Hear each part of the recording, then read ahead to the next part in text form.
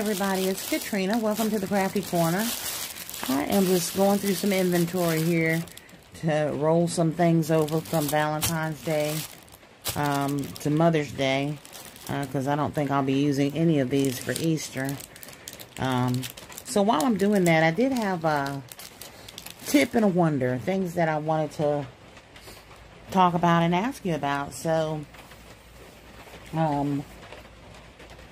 did anybody have a mishap during your street sales that you could share a tip with, and maybe we'll learn something from it? I'll go first.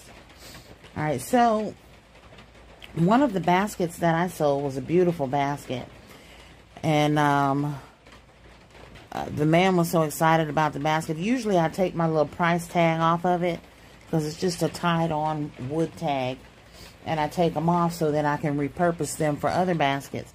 He wanted to keep that. He wanted her to see how much he paid for this basket and everything. So I left the tag on there and all of that. And he leaves excited and everything. Well, then he comes back a little while later, and I thought, maybe he wants another basket. Well, he comes back, and he brought me the body wash back.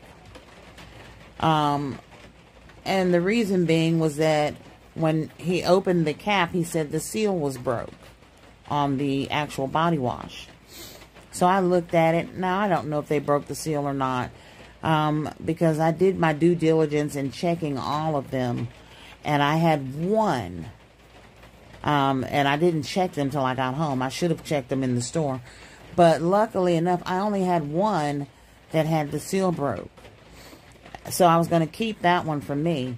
And the only thing that I could think of that happened was when my daughter was helping me make baskets, that one somehow or another got in the basket.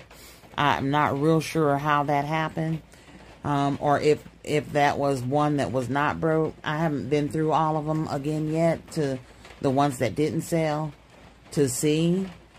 So I don't know if they broke that seal at home. And strangely enough, I replaced his bottle for him right there on the spot, no problem. It wasn't a big issue, but I replaced it and gave them one that didn't come with the seal. So I couldn't really figure out what his issue was, that the seal was broke on it, or they wanted a seal on it, because the one I gave him didn't have a seal.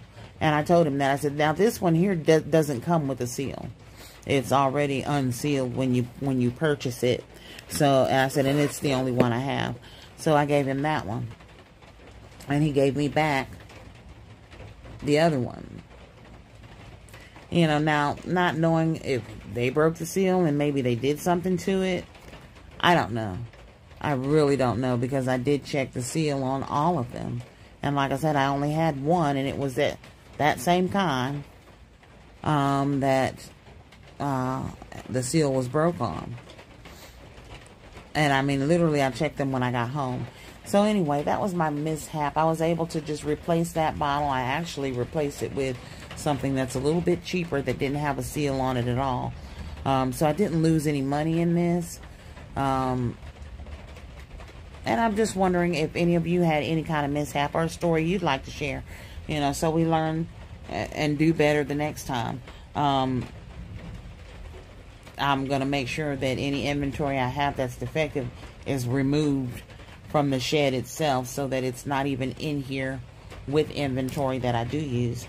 But anyway, as I sort through all of my stuff, I wanted to share that with you, and encourage you to share yours, because we learn and grow from these stories.